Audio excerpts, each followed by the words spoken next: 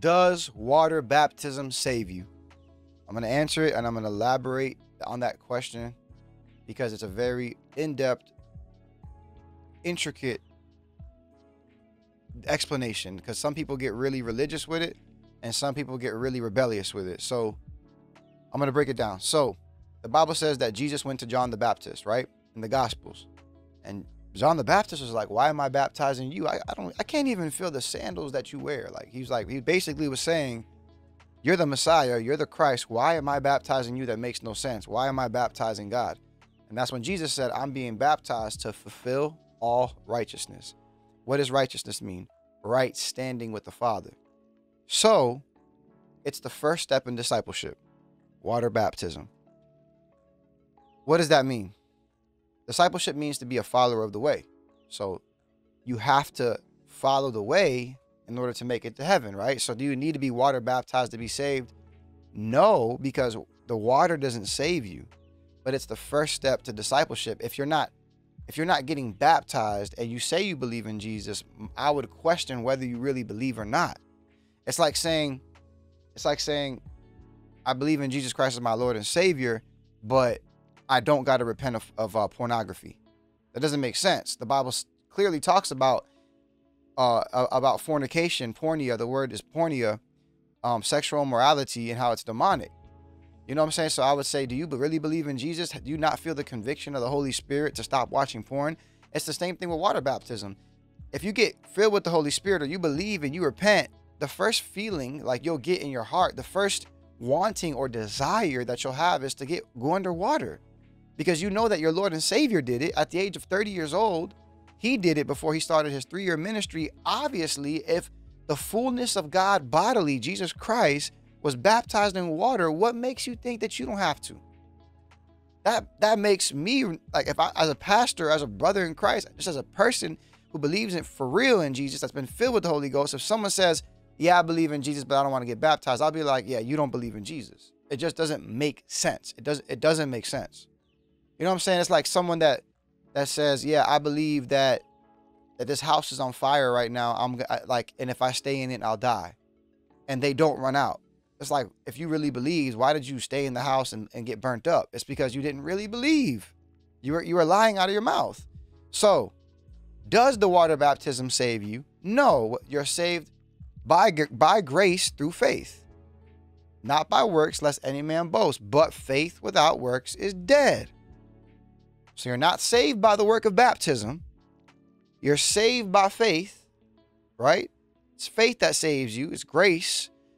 Right? Saved by grace through faith, not by works. But the first work that you'll naturally do because you've received the Holy Spirit, the first step of discipleship is water baptism.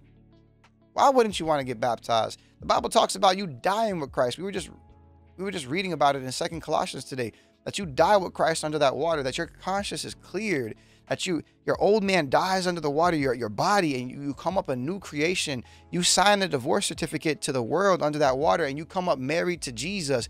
You come up a new creation in Christ. Jesus was baptized.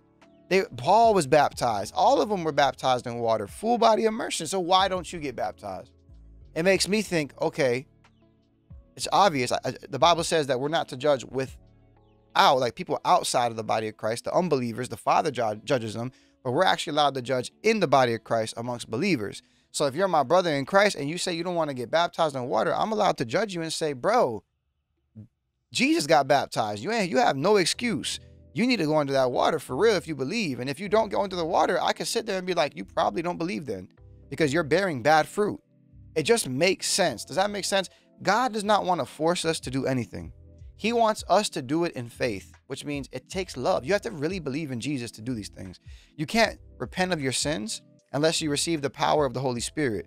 So if you haven't received the power of the Holy Spirit, you're not gonna repent of sin, and I could judge you and say, no, you're not a believer. You have a form of godliness, but you're denying the power thereof through your works, through your acts, what you're doing. You're living in the world. You're out there drinking and smoking. You're not saved. You're not saved. You believe in Jesus, but he hasn't become your Lord and Savior. You haven't repented. You're not saved. So some people say, oh, I've been baptized 10 years ago. I'm saved. No, you're not. Just because you got baptized in water 10 years ago don't mean you're saved. All you did was take a bath.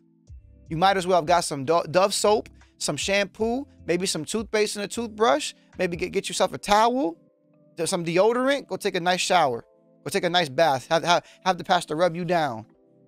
Some people say, I got baptized as a baby in the Catholic Church. You can't get saved as a baby. You don't even, the Bible says the process is Acts 2:38. Believe, repent, be baptized in water, receive the Holy Ghost. Be baptized in the name of Jesus, receive the Holy Ghost, right? So if you're not getting baptized and that's the process, then you don't believe and you haven't repented. So you're not going to receive the Holy Ghost. And as a baby in the Catholic Church, you can't believe. You don't even know how to speak. It's wrong. You know what I'm saying? Like, I was baptized as a Catholic. I knew that I had to get baptized when I came to Christ for real.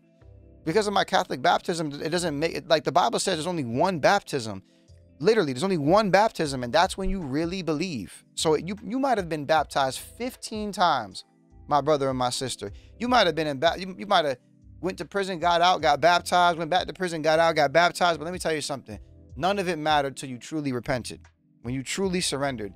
When you truly surrender and repent, that's when you get baptized. Or else it's just a bath. And some people say, oh my gosh, I got baptized and I didn't really mean it. I'm cursed. No, you getting baptized, not really meaning it, does not curse you. It's just, you just took a bath. The Holy Ghost ain't worried about water baptism. But the obedience of water baptism does bring a spiritual blessing. I've seen people go into that water, come out, get deliverance. Demons start coming out. I've seen people come out that water, get baptized in the Holy Ghost, because when you move in obedience, it's pleasing to God. It's faith. The water has nothing to do with it. It's the faith. It's you saying Jesus got baptized to fulfill all righteousness. And the Bible says, believe, repent, be baptized in water, receive the Holy Ghost. I want to do it with joy and zeal because that's what my God, who I believe in and I love, wants me to do. That hits different. That's when the Holy Ghost is happy. That's when the joy of the Holy Ghost comes in and you get delivered and you get healed out of the water. There's a spiritual blessing from your obedience and faith, not because of water. The water is, the baptism is a public declaration of what's already happened inside of you, your faith. So this is what happened back during the early church, right? When we read in the book of Acts, the early church that was persecuted, slandered, right? When Jesus Christ died on the cross, was buried and resurrected from the dead, and he came and released the word to the disciples that he's back, and he told them what they were going to go through and everything. And it says he ascended to heaven in his glorified body after 40 days. That early church, after he left and went, past the clouds, seated at the right hand of the Father, that's when the Holy Ghost was poured upon all flesh, right? Day of Pentecost. They were persecuted a lot. So they had house churches. They had churches in discrete areas, kind of like what's happening in China, in Korea, and Pakistan right now, modern day. Like Bibles like are so rare out there. Like, it's a delicacy to have a Bible. Here in America, we can find a Bible anywhere. We're spoiled. But in Pakistan, if they get caught with a Bible, they can get killed. In China, they can get arrested. It's serious. They're going through real persecution. And that's how the early church went through persecution. So when they were going through that, how were they able to display their faith? There was no altar calls. There was no altars. There was no big building with chairs. There was none of that. They had house churches. And how they would declare their faith is through water baptism. So they would go find a river, a lake, and they would declare their faith. That would be their altar call. Their altar call would be water baptism. And they would declare it amongst the congregation, amongst the assembly, amongst everyone, the assembling body that came together. It might have been 8 or 9 house churches. They might have had baptism once a week. They all come together and say, hey, let's go to the lake, the river down the road, and let's go get baptized. Amen. Hallelujah. And they get the new converts. They get baptized in water, come out the water, deliverance, healing, baptism of the Holy Ghost. Praise God. But we read in the book of Acts that Cornelius and his house, they received the baptism of the Holy Spirit with the evidence of speaking in tongues, right? They received that before water baptism. So that means we can get baptized in the Holy Spirit before we even go in water. I'm also one of those. I got baptized in the Holy Ghost before going underwater. You see what I'm saying? But I still got baptized in water to fulfill all righteousness. My Lord and Savior did. There's a spiritual blessing from the obedience. My brother and my sister, you need to get baptized. If you were baptized as a Catholic, that wasn't real baptism. You need to get that one real baptism. So you could tell people, I just took a bath before, but I had my real baptism. And we're going to have baptisms periodically on Zoom at the Remnant Revival Outreach Center. You can get baptized on Zoom. It has nothing to do with the person. The person dunking you means nothing. You're being baptized into Christ and rising with Christ. That's why in the Bible, Paul says, I'm glad I baptized none of you. And he was talking to the church, a church that he built. He was saying, I'm glad I baptized none of you, because some of you are saying, you know, I'm of Apollos and I'm of Paul. Apollos was his friend, another apostle. They were idolizing these men of God, like, oh, I got baptized by Paul. I got baptized by Apollos. They were idolizing him. And he was like, you guys lost the whole point of it. You missed it. It had nothing to do with us. I'm glad I didn't baptize you, because you didn't understand. You got baptized into Christ. You got baptized with Jesus. You died on that cross with him under the water, and you resurrected in a new body. You lost it. You lost it. You don't understand. You see what I'm saying? So it's not about the person who's there dunking you. That has nothing to do with it. The key is to understand what water baptism is. The key is to understand the gospel. Then you can go and get baptized over Zoom.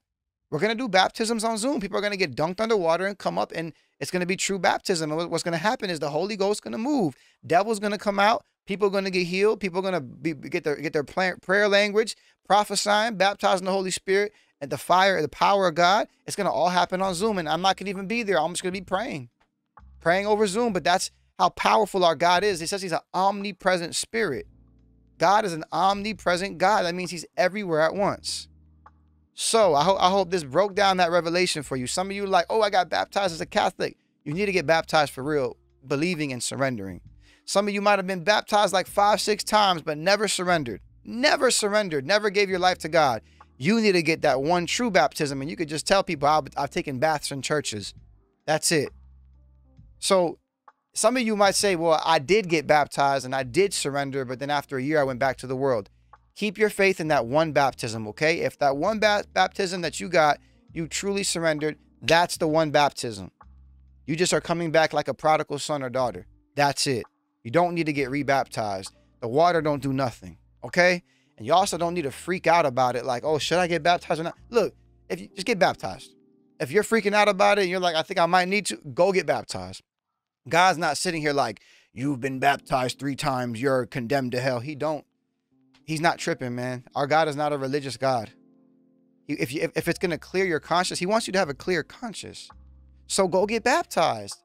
If you want to get baptized and it's a new season for you and you're just like, man, look, I don't think I surrendered like that, and just get baptized, man. Go, let's do it. Let's do it over Zoom, or do it at the Orlando, the Remnant Revival Center out here in Central Florida, near Orlando. You know, you could do that. It doesn't matter. We do it every service. Every service. We want you guys to have a clear conscience and come up a new creation in Christ. And the key is repentance. The key is surrender. The key is change. That's the most important thing. That's what I'm concerned about the most. Does this person really believe, and are they changing in their heart? Then the rest will follow. It will all be added on. So let's see. Is there anything else with baptism? I think that's good, man. It's okay. Let's do one more thing. The name of Jesus and the Father, Son, and the Holy Spirit. Look, I was just reading about this. It was a book called God's Generals. It talks about revival culture and a bunch of different people in the faith over the last few hundred years, few centuries that sparked revival, you know, that God used to bring many to Christ. And it talked about where this whole like oneness doctrine like came about and like separated the church. Some people were saying be baptized in the name of Jesus Christ. Some were saying the Father, Son, and the Holy Ghost. So if you read the book of, Matthew, one of the Gospels, Jesus says, go preach the gospel to all nations, baptizing in the name of the Father, the Son, and the Holy Spirit. And then if you read the book of Acts, it talks about be baptized in the name of Jesus Christ. So what we do here at the Remnant Revival Outreach Center, just to give you guys a revelation, is we say, I baptize you now in the name of the Father, Son, and the Holy Spirit, in the mighty name of Jesus Christ. Die with Christ, and we dunk you under the water, rise with Christ. We knock both out. Because some people get super religious and think that you have to say it a certain way. You have to know who you're being baptized into, Jesus Christ. Jesucristo, the Son of God, Yeshua, the light of the world. It's not about the actual translation that comes out. It's about the heart. So if your heart is set on Jesus and you say Yeshua instead of Jesus, it doesn't mean that you have to go back and be baptized in the name of Jesus. Or if you say in the name of the Father, Son, and the Holy Spirit, if you understand that Jesus is the fullness bodily, and you know that the Son is Jesus, and you get baptized, that you're good. You're good to go. You don't have to go get rebaptized. Baptism is an outward display of what already happened inside. That's the key. You need to understand that. Amen? All right. God bless you guys. Make sure you like this video, comment, subscribe. Let's run up the algorithm and so I can keep making more. God bless.